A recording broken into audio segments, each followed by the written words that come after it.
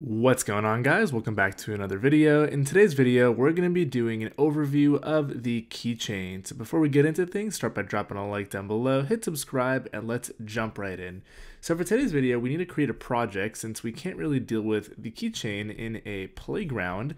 And for those of you not familiar with the keychain, it's basically where you can store securely values, things like passwords, and it's commonly used on both macOS and on iOS for things like that. So passwords, whether it might be something like a token for OAuth, anything you want to store securely, you definitely don't want to throw it into user defaults. You want to store it inside of the keychain.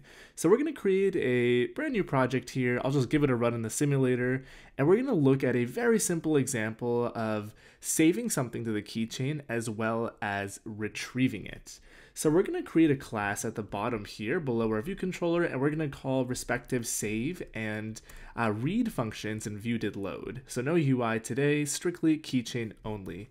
So let me go ahead and create a class called Keychain Manager, and inside here we're going to have two functions. We're going to have a save function, and we are also going to have a let's call it get instead of read, a get function. Now before I forget the various keys we're going to need here, let me go ahead and just type them out, and then we'll talk through the workflow of actually reading and writing from and to the keychain. So we're going to need something that's a service, an account, a class, data, and we're going to want this here as well. We're going to want to match limit, and then we're also going to want, in this case, data will be return data, and I'll explain these in a moment. So the way the keychain works is pretty straightforward. We're going to specify a service account and an actual piece of data, which will be the thing we save. So in this case, I'll go ahead and call it password.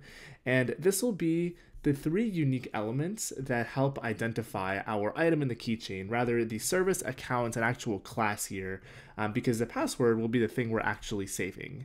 And similarly, when we're trying to read something or get something from the keychain, our keychain is going to use the service, account, and principal class that we specify to try to resolve it. So let's go ahead and create an enum in here also for keychain errors in case they do occur.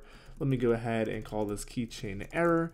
And we're going to want to guard against errors like duplicate entry if we're trying to save something that exists already for a particular service and account pair. We're going to also have a unknown error where we can potentially throw a error, and it's going to return to us an OS status in case an error occurs. And let's actually fill out both of these functions. So first and foremost, we're going to want to have both of these functions throw a error if, of course, one occurs. And the first thing we want to do in here is create a dictionary. We're going to go ahead and call this a query, and it's going to be a string, and here we'll have any object.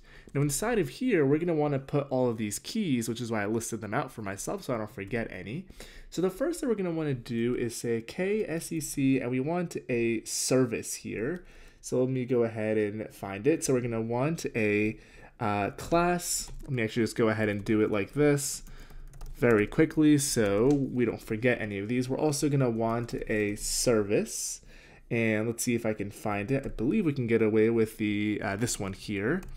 And these all need to be casted as a string like so. Let me just copy and paste this a few more times. And let's see, what else do we need? So we're also going to want a account. This should be a KSEC attribute account. We're also going to want, let's see, we want the data itself. So we're going to want a KSEC data. So we don't want to return data. We want to have a value for data. The return data you saw there, we're going to have in this function here since we know we want to return data. And what else do we want here? We're going to want the actual class. So we're going to say we want the class here as well, KSEC class. And I believe that's all we need. So we've got service, accounts. Our actual password will go into our data slot. We've got the class, and this is actually redundant here.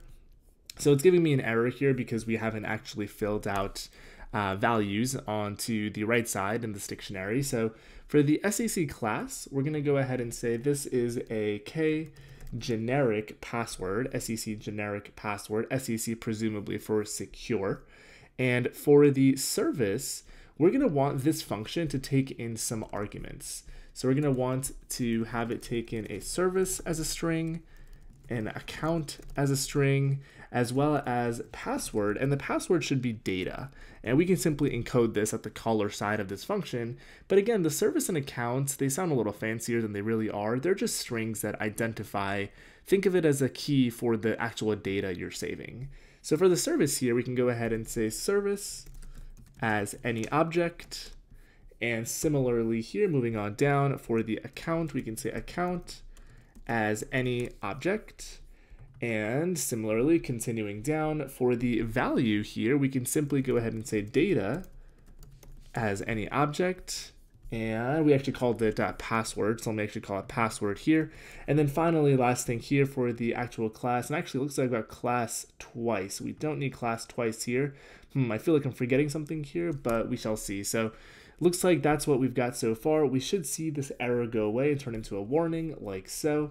And now we actually want to execute this query. Even though it's a dictionary, it's actually serving as a query for a particular function that we have available to us. And that function is SEC item add. And this item add is going to take in a query as a CF dictionary. And this second argument here is going to be simply nil. We don't actually want to get any result outs. The reason we don't want to get any result out is because we'll get a status passed back to us as a byproduct of calling this function. So let me go ahead and just line break both of these, make sure we don't have any silly errors. And now that we actually have this status here, we want to do a couple things. We're going to say if our status equals error SEC, and we want to look for something that failed. So we have a bad request, we have success, there's also one in here called duplicate. So what we want to look for is a duplicate item. If we find a status with a duplicate item, what we want to go ahead and do is throw the duplicate item or duplicate entry error here. So inside of here, we can go ahead and say throw this guy duplicate. And what we can actually go ahead and do is say guard that the status isn't the error for secure duplicate item. And that way it reads a little more cleanly. Now, continuing on down, the other thing we want to verify is that our actual writing to the keychain was successful. And the way we can do that is say guard that our status was in fact anything, or was in fact successful. And in the case that it was anything other than the success, we're going to go ahead and throw a keychain error, and we're going to go with unknown, and we can simply pass in the status here. And the type of status here is OS status, which is why as an associated value, I've tossed in OS status. Think of it as an error for all purposes, just to get started with Keychain. So that's basically how we save something. So before we actually go on to the side where we read something, we'll actually toss a print down here and say saved. Let's go ahead and actually call this function. So once again, this function can throw, it's a static function, and we don't actually expect to get anything out of this function. If everything succeeds, we'll just see a print statement. So let's come up to view to load, and in a do catch, we are going to print out the error in this case. And in this case, we're going to go ahead and say try Keychain Manager, and we're going to go ahead and say save. And we want to save to a service and an account and actual data.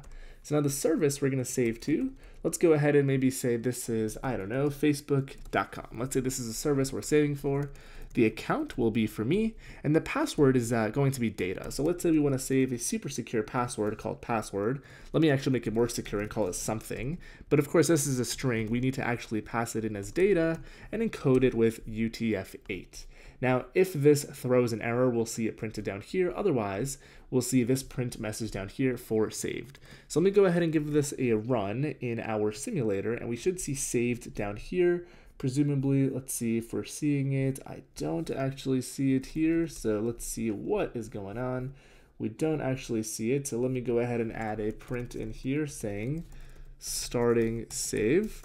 Let's go ahead and give this a run once more.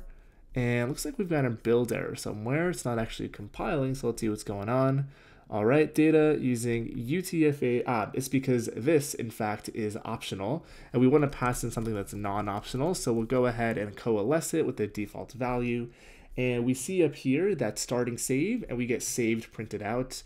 Feel free to ignore all of my Objective-C nonsense in the console below it. But the important thing here is that we successfully saved. So now if we go ahead and actually try to run this again, we should get the duplicate error thrown. And we in fact do. We get duplicate entry because we're trying to save again to this service account pair. And Keychain is basically saying, whoa, wait a second, you already have something saved here. We can't just blindly overwrite it. Now we get to the other part of this, which is reading data from the keychain. And in fact, it's pretty much identical with a few minor changes. So what I'm going to go ahead and do is, let's see if I can actually get away with copy and pasting this function, and we'll tweak it as we need to. So we'll go ahead and copy and paste it. Let me go ahead and call this get. We're going to get for a service and an account. And instead of passing in data, we are going to have this return data. Similarly, we're going to have a query here with a class. Our class is also going to be the same value. We'll pass in service, account. Now, instead of value data here, we're going to say ksec return data. And instead of this being, a password, we're going to go ahead and say this is cf boolean true. So let's see if I can find it. So we're going to say, yes, we expect this query to return data. And I believe we're missing one other thing.